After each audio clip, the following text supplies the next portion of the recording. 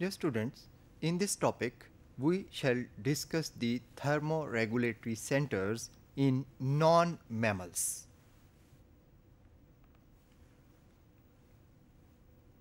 The thermoregulatory center in fishes lies in the hypothalamus. This regulatory center senses the body temperature and as a result responds to regulate the rate of respiration. A rise in temperature means increased body metabolism, and increased body metabolism means that there is more need for oxygen. इसलिए जो fishes का hypothalamus है that is adapted to temperature determined adjustment in the rate of respiration. The thermoregulatory center in reptiles also lies in the hypothalamus. इस hypothalamic center की activation के नतीजे में reptiles मुख्तलिफ तरीके के thermoregulatory responses show करते हैं.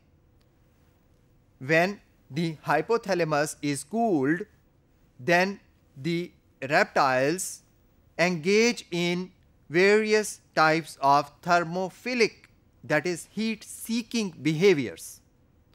And when the hypothalamus receives heating inputs, then the reptiles show thermophobic, that is heat-avoiding behaviors.